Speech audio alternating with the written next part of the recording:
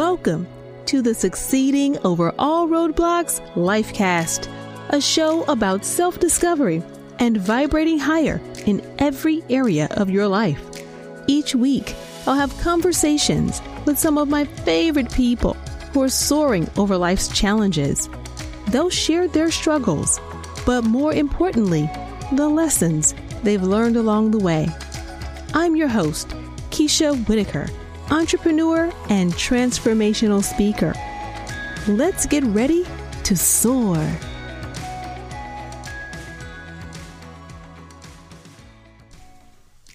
Before we jump into the main content for today, I want to take a moment and give a special shout out to Love Noir 13.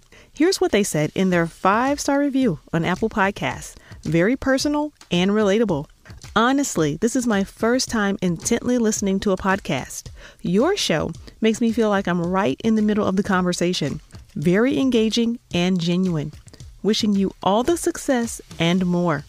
Thank you so much, Love Noir 13, for those kind words. It means a lot. If you'd like to receive a shout out on a future episode, leave a review for the show in Apple Podcasts, anywhere you listen to podcasts, or podchaser.com. You can also record a question or comment, and it may be answered on the show. Now, let's get into the episode. My guest this week is the wonderful Dorian Spears. I love the way she seamlessly blends both her personal and professional lives by building genuine relationships with authenticity, sometimes candor, but always with intention. Dorian is the Chief Partnerships Officer for Momentum Nonprofit Partners in Memphis, Tennessee. She has a heart for service and a wealth of experience in nonprofit, government, and business sectors. After college, she worked for a social services agency, on a mayoral task force to curb gun violence. She's also been an entrepreneur and worked as a county economic development official before joining Momentum Nonprofit Partners, which coordinates local philanthropic efforts.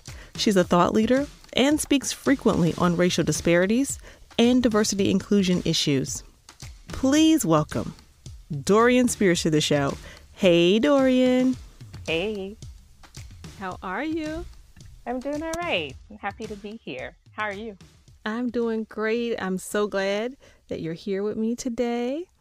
And we're going to have a great conversation. I admire you and have admired you from afar and as a friend for quite some time. And I love how you are able to build genuine connections, not just in your personal life, but also your professional life, and how you live with intention. I call you my Zen goddess.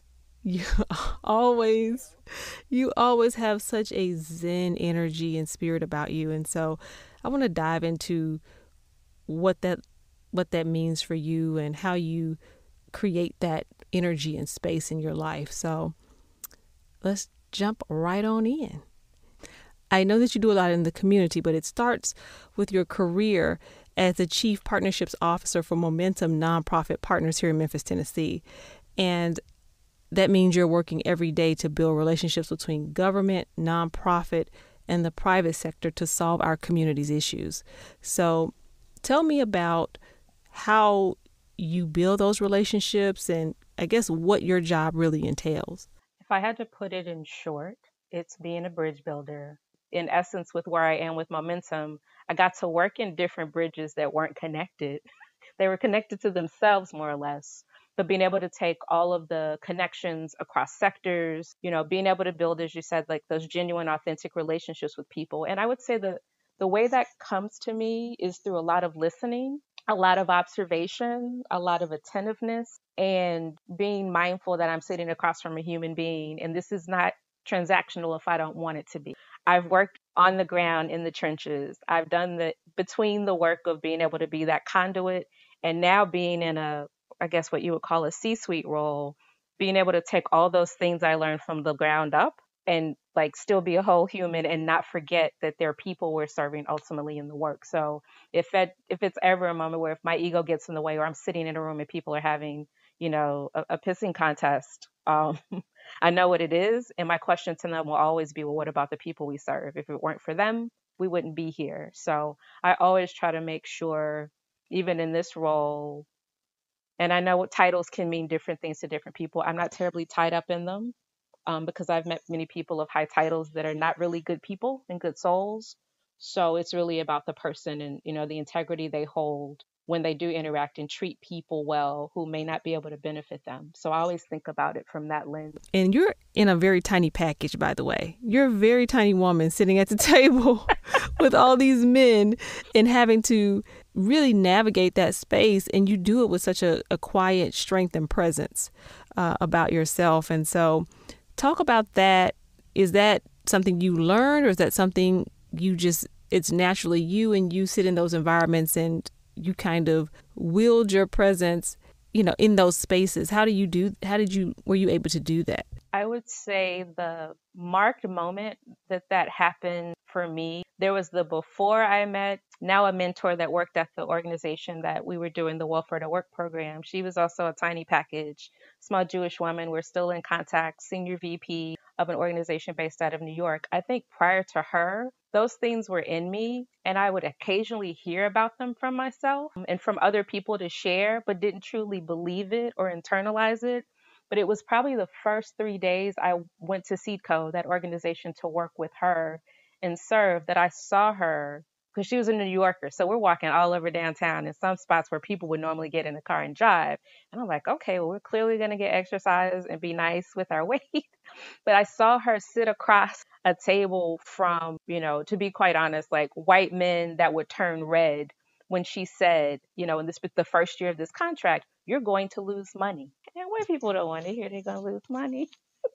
So I saw them turn red, and I saw her just do it without being mousy or being demure about it. She just looked across the table and said, this is what it is.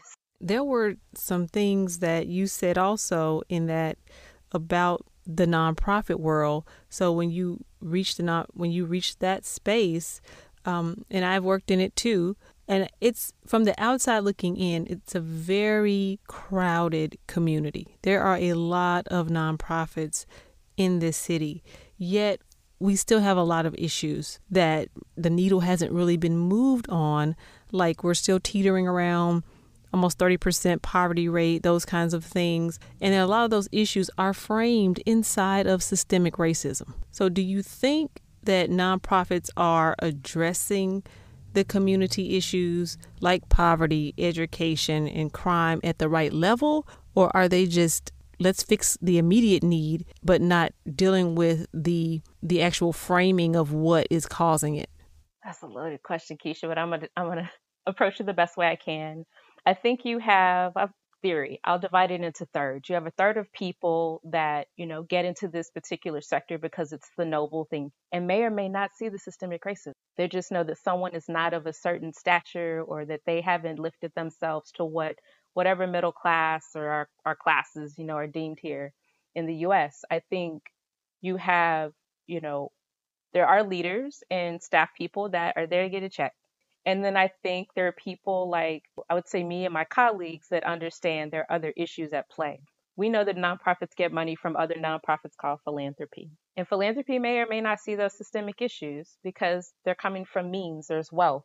I'm taking a percentage of however I've gotten my money, whether it was handed down off the backs of us, historically, or other means and businesses, that I need to give a particular percentage for this to go well and my taxes to be good. So when I think about it, it's the thirds with the people, and then I think it's also a three-legged stool. So you have philanthropy again that have the purse strings for nonprofits to actually get what they need. And I think if there's any year that really tests this to its core, is 2020, and the fact that we've already had those issues and statistics that you called out. I mean, close to 50% poverty for Black children, which is the same way it was about 50 years ago. That means there are a lot of kids that are just going to not be, and our ability to go upwardly mobile is limited by that. We're up there in the top with that as well. So I think when I look at it, there are other issues at play, and there are people that do care about it, like me, but I also know that I'm not going to let the world drive me crazy, and that I have to maintain my sanity about it and understand where I am and operate in that. And then there are, I think probably deeper conversations have started to happen here, and have yet to grow so that particularly the philanthropic side understands this could be changed for the better. I mean, we don't have to do a band-aid approach because we want to get into heaven by doing good work. We want to do work that's just and from a space where someone is elevated so that, any child that's in the 50 percentile of being poor is not looking forward to being poor 50 years from the time they're 12. And that's the part I think that gets me. And then I will tie in the other leg of our business enterprises. What do we tout? What do we celebrate here? We are logistics transportation capital. Why? Because you can get anywhere from this city within 3 hours to fly cross country. So because I've worked in these different areas and have seen these things, if we were to, that's why the bridge building is so important to me. People will get in their own spaces and think, I'm doing a good thing where I am. And in my mind, for my innovation team days, I'm like, you could be so much better if you connected to this other person doing this good thing and connect to this other person doing this good thing. And together you can make a life better, not by yourself.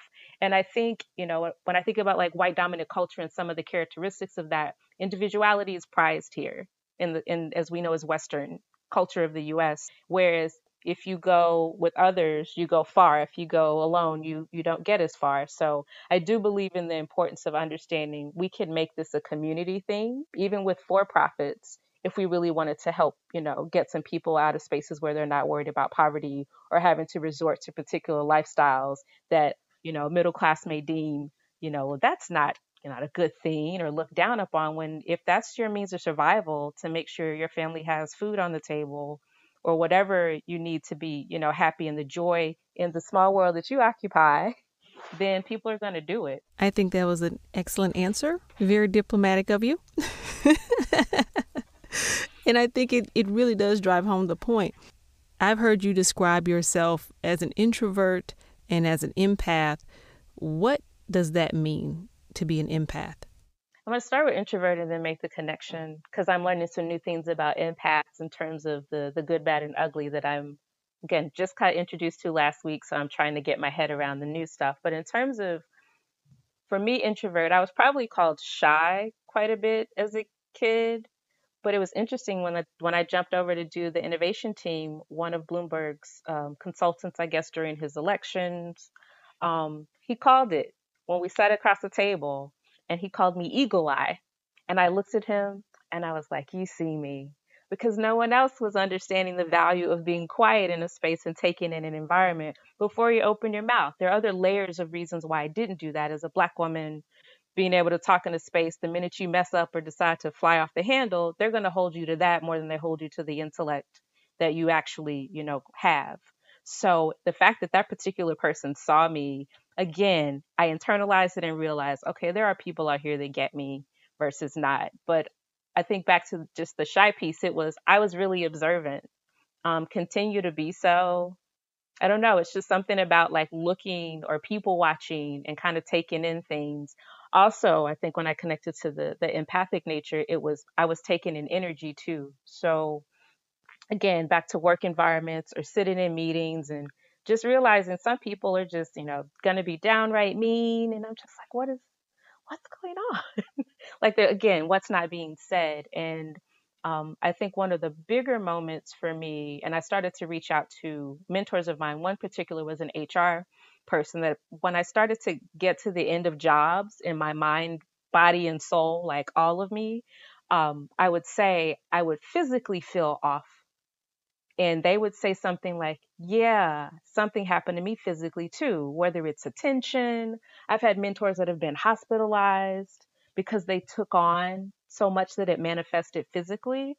And I would say at this particular juncture, as I'm learning about empaths, and there are other language around that too, that I am one that can absorb and observe, but I also end up feeling things physically. So because I'm hard-headed and I don't pay attention to the whisper, my body begins to absorb things like a sponge, and it becomes a scream. Particularly if the job I had at Edge, I was sitting back to back with a colleague who had lower back pain. And I couldn't bring in sage because, the sprinklers would go off, and I didn't want to bring in crystals because I'm like one of two women sitting in this office to protect my energy. But I realized in that moment, okay, every time it's time for me to make a transition, my body's having to turn up in a way that I'm not paying attention because I'm too busy trying to compartmentalize things and keep it together. And again, the superwoman trope of holding it all in and never feeling. And I think the more recent jobs I've had, that I've learned definitely to listen to that, um, because it's other people's energies that are affecting me. And that, I think that's the curse of it. And that's something where my mom's like, well, you can just like put up a wall. And I'm just like, I wish. But again, thankfully, due to COVID, I can work from home. And it's been like the best year in so many ways because I'm not having to deal with like water cooler talk or, feeling that someone may have had a bad weekend, but they're pretending when they say hello in the morning, if they say hello. I've actually been able to stay much more in tune with myself, and actually memories and things I probably have put away and compartmentalized are begun to surface.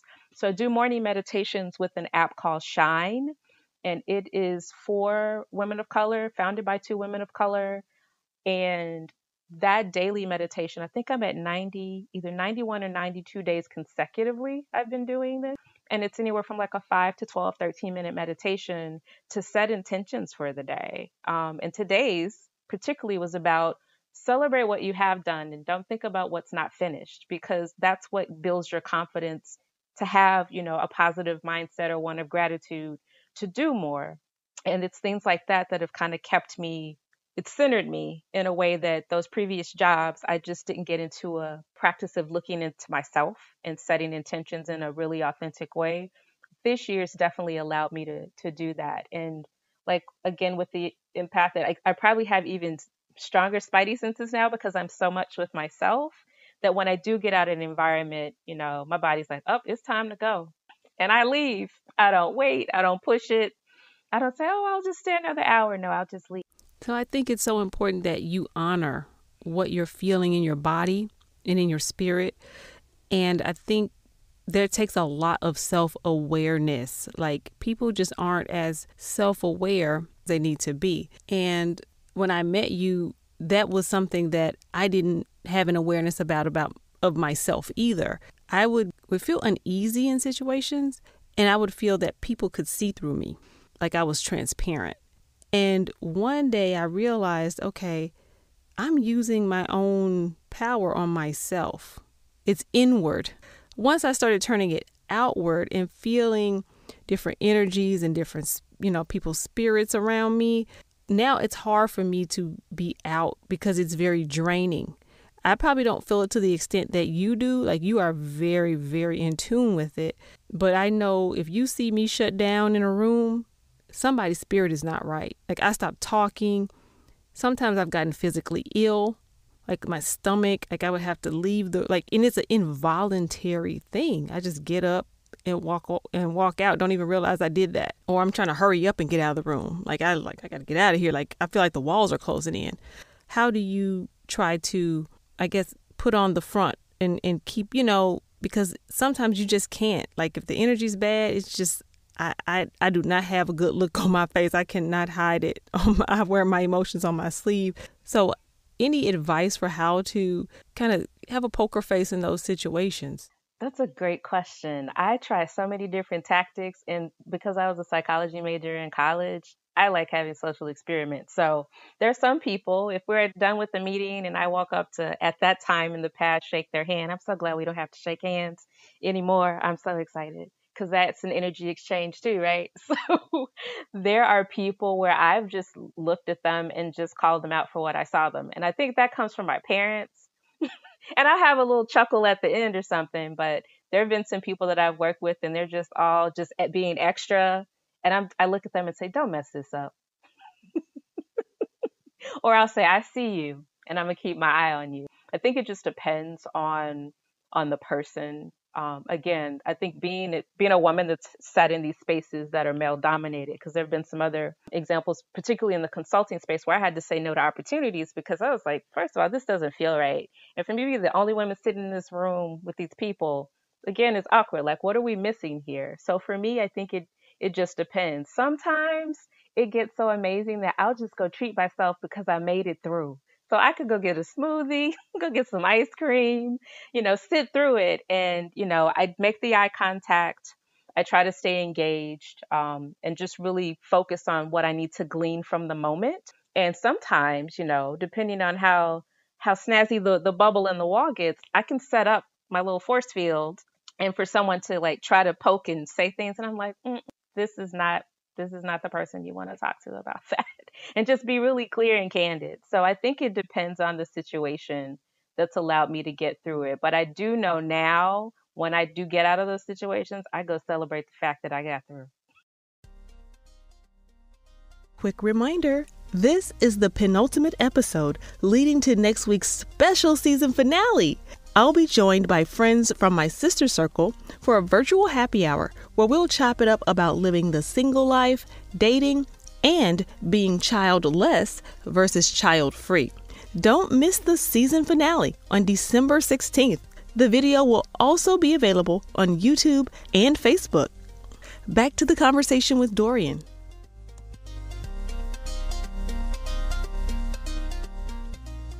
If I don't ask you anything else today, is if you take away the job titles, the accolades, the awards, the panels, discussions, and all the things that you do and the work, who is Dorian Spears Merriweather? Who are you at the core of everything? That's a great question. I don't know if I've ever gotten that before. I do ask other people, so I got to really think about this one. I would say I am one that, contrary to whatever exposure I have to the external world and perceived extrovert, because that does happen because of the way I can connect, is that I truly am one that builds energy from within being alone. I love to read books. I am a sponge for knowledge. I'm a sponge for being challenged in ways, the healthy ways.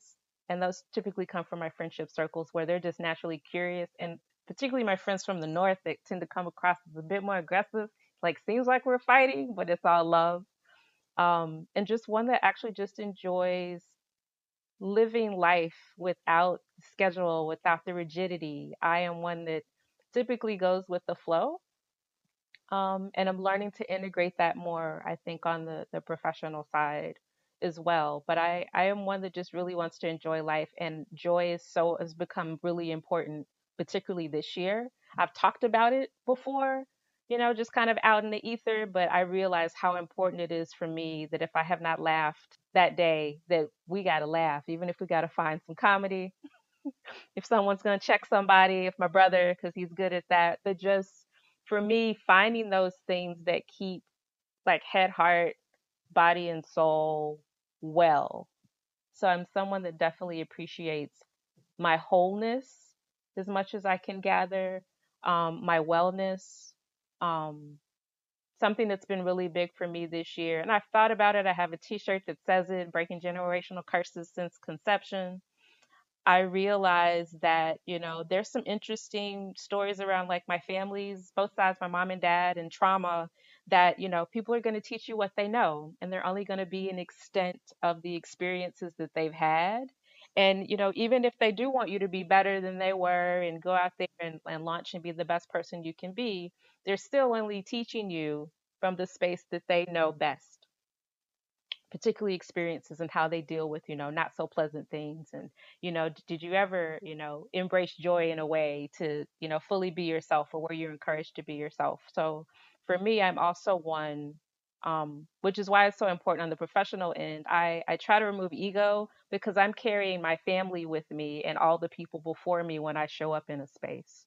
And the reason that I try to mesh them now is because it was terribly exhausting to live a duplicitous life, is having one way show up professionally and have another way show up personally. Elders taught me that in community, that, I would be honest with them, they'd be honest with me. I'm like, I'm not here to waste your time. They said, we don't want you to, and let's figure out how to make this time work for our benefit. So I think, being that it's mostly my aunts and uncles, all of my grandparents are gone, and there's so many stories I wish I could have, but they're positive points of their legacy that I want to carry, and there's some not so positive points of legacy that I would rather leave behind. And when I think about that, to my core is I'm going to be an extension of those people. And I do hope, between like my brother, I have a nephew now, that he's better than we are, and can accomplish and still have this sense of what, working for something looks like, what it's like to experience things across the spectrum. As I've thought about, being a kid or having other friends that may have had things passed down to them, and I didn't come from means, what it's like to success for me is when the people I serve are happy. It's not my litmus. It's for the people that ultimately can benefit from me being a conduit. So I think when I take away, like to your point, all of the things that you've shared, it's I want to be a good person. I want to leave the world better than I found it, and definitely make sure in terms of the legacy that by part of the branch of a tree that is America is has left fighting, and we've left the world empty. We didn't leave full. We left it with all that we had to give. As I listened to that, you said a lot in one particular part that really stuck out with me was when you're talking about breaking generational curses and some of those things that you've had to discover and learn about yourself. And this show is succeeding over all roadblocks. What is one of those roadblocks that you feel may have been a barrier to your growth, your personal growth and development? And what was attributed to that? And how did you overcome it? Got a whole bunch I can pull from the sky, but I will say, I'll start with the fact that when I was 8 years old, I wanted to go to Harvard. I wanted to pledge and be in a sorority, and I was like, I'm gonna go to Boston because Memphis, the South, is just not. I never felt like I was of Memphis so much that I still get asked, "Are you from here?"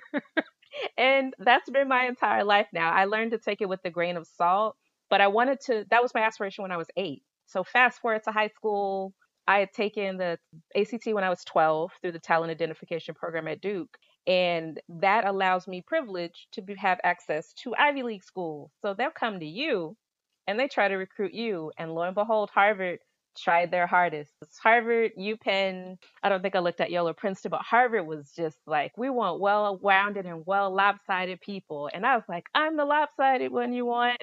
And they kept sending letters. And somewhere in the back of my mind, because I think I'd seen the way my grandmother kind of dealt with my mom and her siblings in terms of they had opportunities that were afforded to them, but I think she was afraid. So some of them didn't get a chance to go live them fully. One particular example, one of my uncles, the second oldest on my mom's side, played trumpet and bongos. James Brown caught eye, wanted him to tour with him when he was 16. My grandmother said no, so he didn't go. Their youngest brother, huge tennis star, is why how I started learning how to play tennis when I was 8 or 9 years old.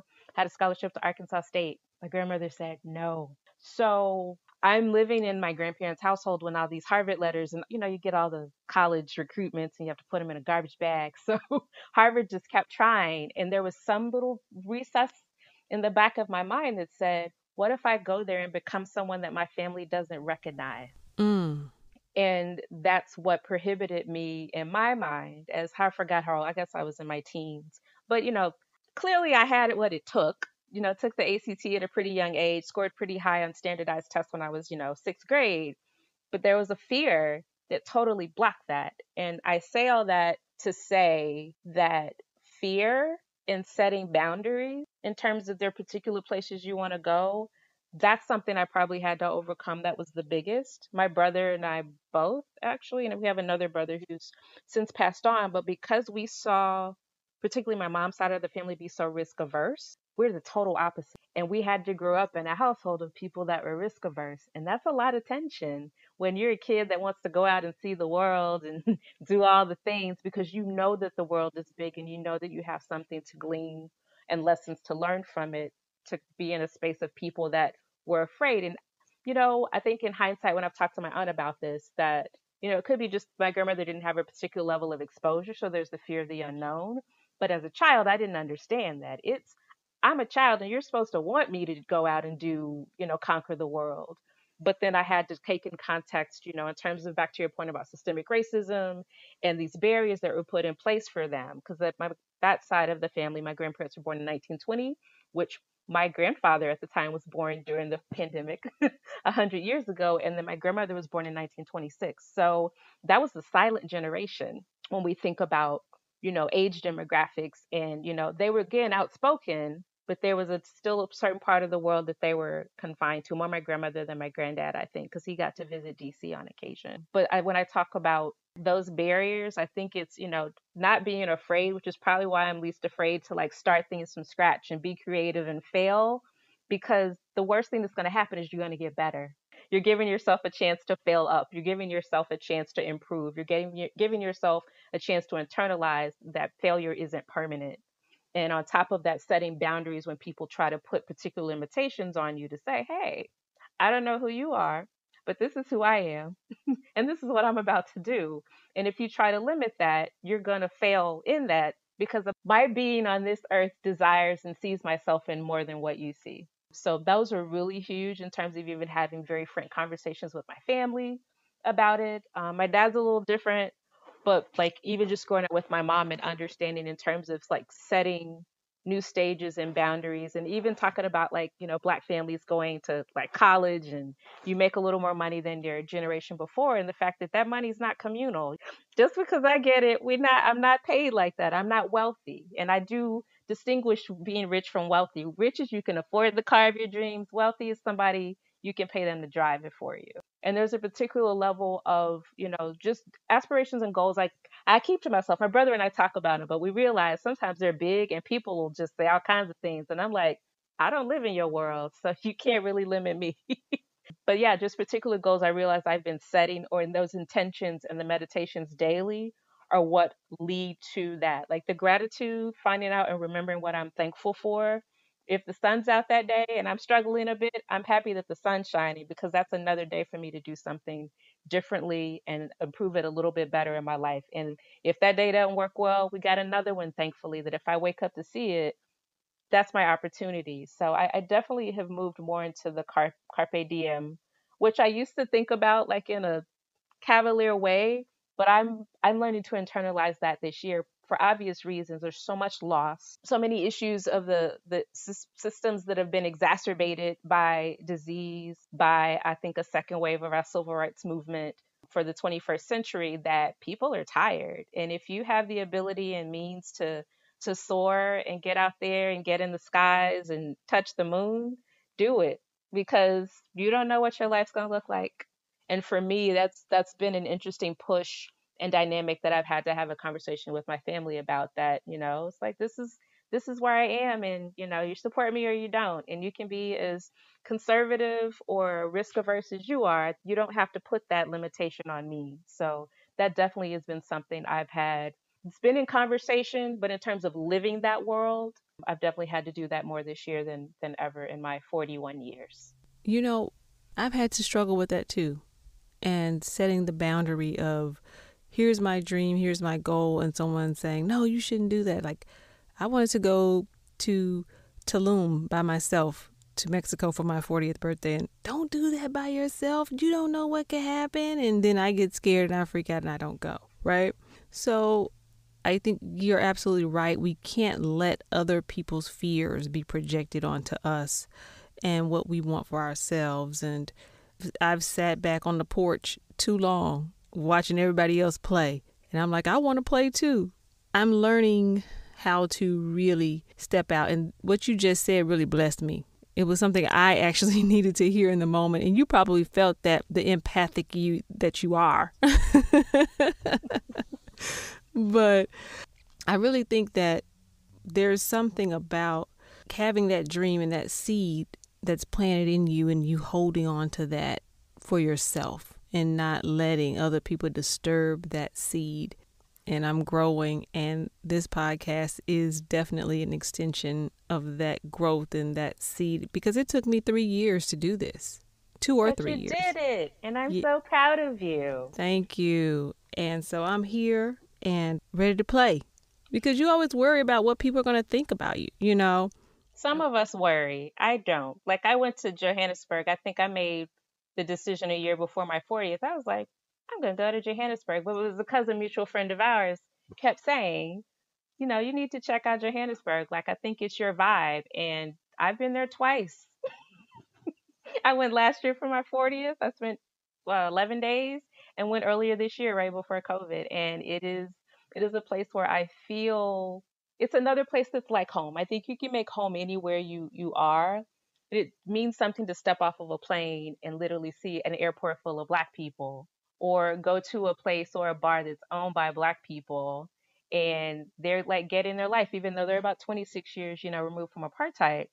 There's something in them that fuels me to want to do and be better. And if I hadn't taken that trip, I mean, I went up Table Mountain, which I'm afraid of heights, but I'm like, I'm gonna do this anyway because I'm turning 40.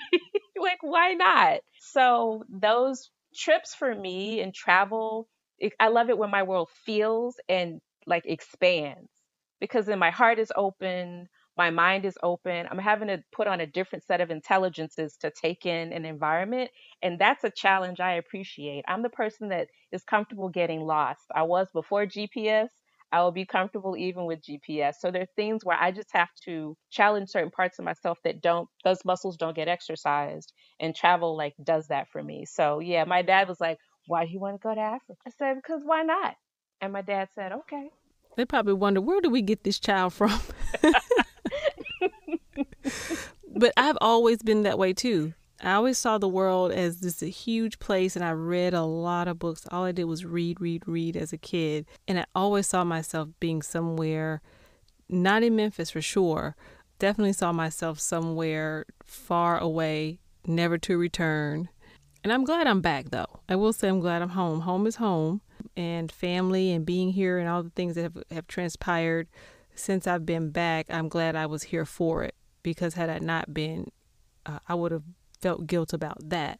Yeah, I long for the day that I can step on the continent of Africa, see the motherland, possibly go back to wherever, my roots are traced, and go to that door of return. Yeah, it feels good. Like it's still difficult to explain, but yeah, to get off that plane and know you're about to see a whole bunch of people with amazing melanin, there's nothing like it. And it was so good I had to go back twice in less than a year. I think I would feel the ancestors. Did you have that experience when you went? Did you feel something of a connection to the earth or the ancestors or something like that? The first time, yes. The second time, unfortunately, I lost the oldest uncle, who was the one that's just like the life of the party. He passed at 71, around MLK's celebration of his birthday, but he acted like he was 17. So there was a point where I went to a nonprofit that a local nonprofit here introduced me to their executive director, and she's like, "Do you want to meet someone there?" I said, "Absolutely." So he became a meeting with his co-director, and while he was walking us out on the grounds of the nonprofit and the land that they have, there were butterflies making their migration to Mozambique.